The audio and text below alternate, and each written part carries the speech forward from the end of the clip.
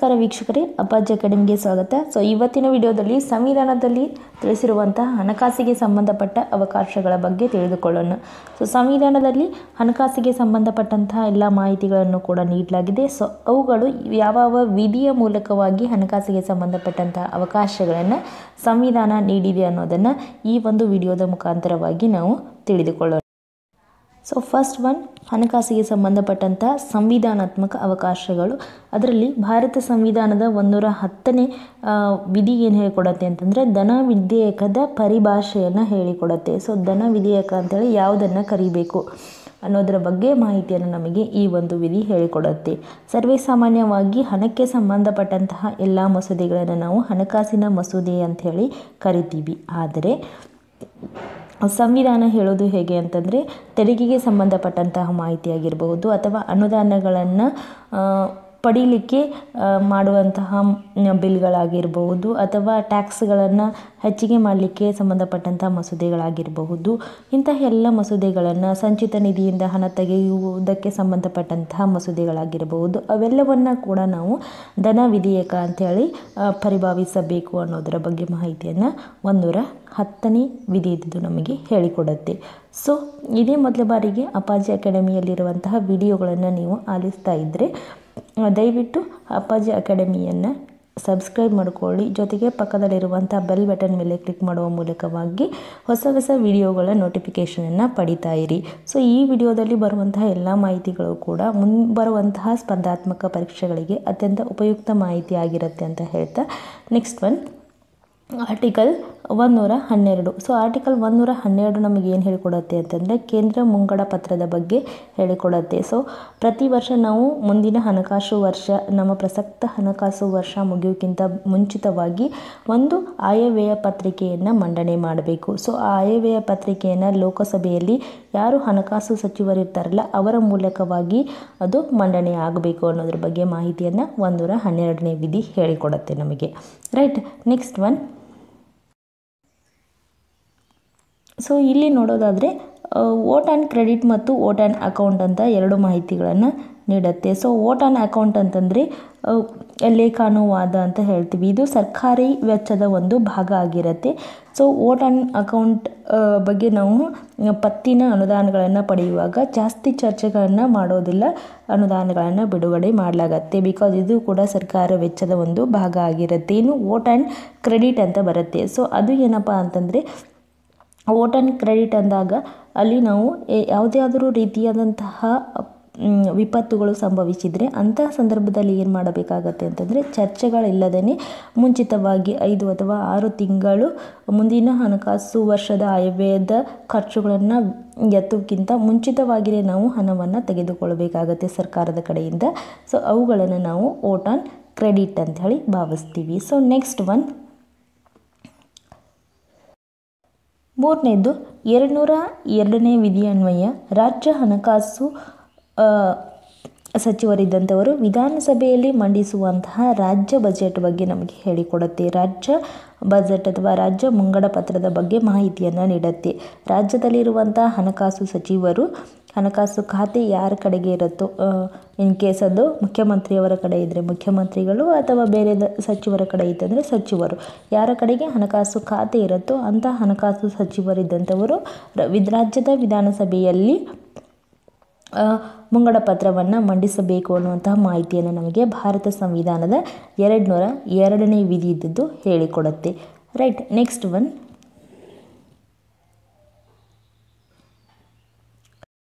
ನಾಲ್ಕನೇದು article 243. Article 243 ಅನ್ನುವಂಥ class ಏನು ಹೇಳಿಕೊಡುತ್ತೆ ಅಂತಂದರೆ ಗ್ರಾಮೀಣ ಸ್ಥಳೀಯ ಸರ್ಕಾರ, ಆಮೇಲೆ ಅನ್ನುವಂತಹ ಕ್ಲಾಸ್ ಇದ್ದದ್ದು ನಗರ ಸ್ಥಳೀಯ ಸರ್ಕಾರಗಳು. ಇವುಗಳಿಗೆ ಸಂಬಂಧಪಟ್ಟೆ ರಾಜ್ಯ ಇದ್ದದ್ದು ಒಂದು ಹಣಕಾಸು ಆಯೋಗವನ್ನು ರಚನೆ ಮಾಡಬೇಕು. ಅದು ಪ್ರತಿ 5 ವರ್ಷಗಳಿಗೊಂದು ಹಣಕಾಸು ಆಯೋಗ ಇದ್ದದ್ದು ರಾಜ್ಯಪಾಲ ಇದ್ದಂಥವರು ಆಯಾ ರಾಜ್ಯಗಳಲ್ಲಿ ಮಂಡನೆ ಮಾಡಬೇಕು ಅನ್ನೋದ್ರ ಬಗ್ಗೆ ಮಾಹಿತಿಯನ್ನು ನಮಗೆ ಆರ್ಟಿಕಲ್ 243ಯ ಮತ್ತು ಇದ್ದದ್ದು ಹೇಳಿಕೊಡುತ್ತೆ.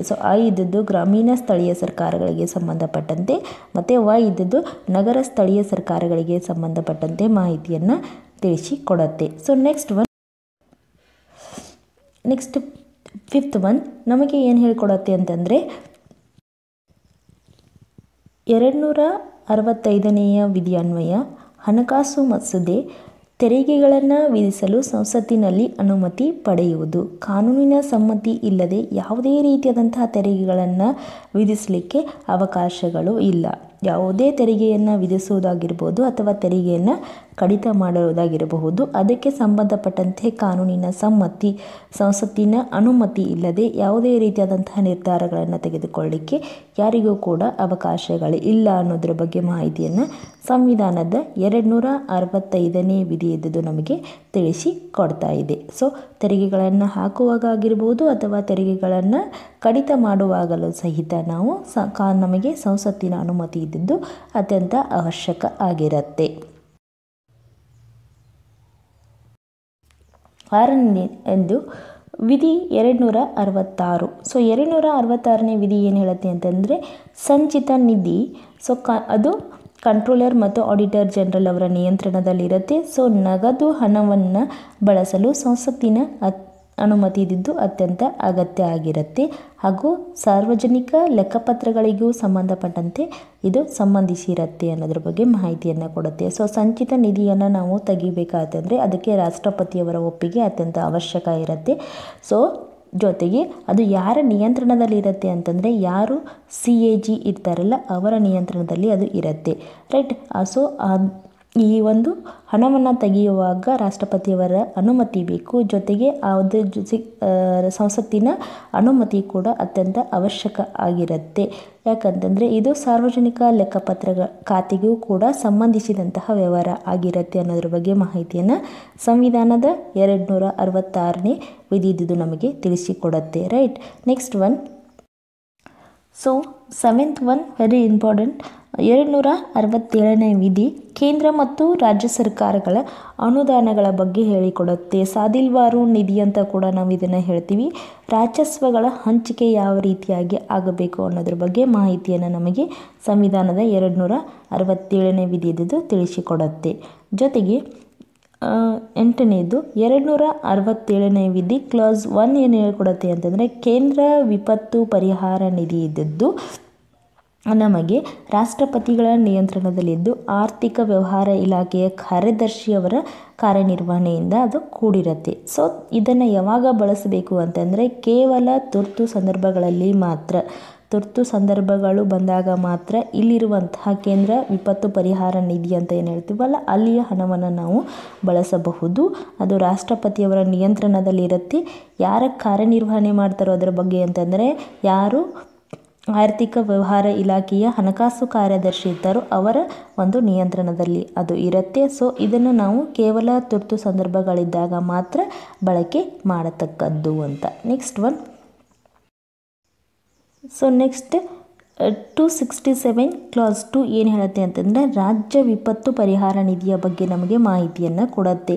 ಯಾವ ರೀತಿಯಾಗಿ 267 ಕ್ಲಾಸ್ 1 ಇದ್ದದ್ದು ಕೇಂದ್ರ ಸರ್ಕಾರದ ವಿಪತ್ತು ನಿಧಿ, ಕೇಂದ್ರೀಯ ವಿಪತ್ತು ಪರಿಹಾರ ನಿಧಿಯ ಬಗ್ಗೆ ಹೇಳುತ್ತೋ, ಕ್ಲಾಸ್ 2 ಇದ್ದದ್ದು ರಾಜ್ಯಗಳಿಗೂ ಕೂಡ ಒಂದು ವಿಪತ್ತು ಪರಿಹಾರ ನಿಧಿ ಇರುತ್ತೆ ಅನ್ನೋದರ ಬಗ್ಗೆ ಮಾಹಿತಿಯನ್ನು ನಮಗೆ 262 ಕ್ಲಾಸ್ 2 ಅನ್ನುವಂಥ ವಿಧಿ ಇದ್ದದ್ದು ತಿಳಿಸಿ ಕೊಡುತ್ತೆ, ರೈಟ್. ನೆಕ್ಸ್ಟ್,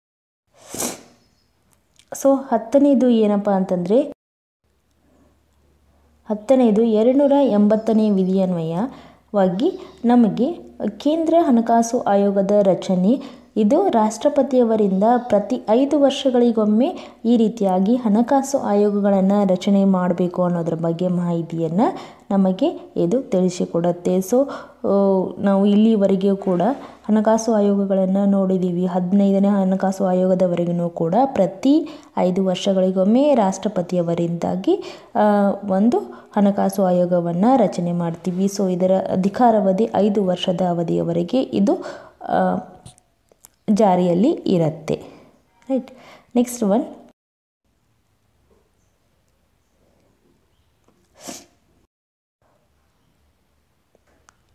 ಎಲ್ಲರಿಗೂ ಕೂಡ ಥ್ಯಾಂಕ್ಸ್ ಫಾರ್ ವಾಚಿಂಗ್.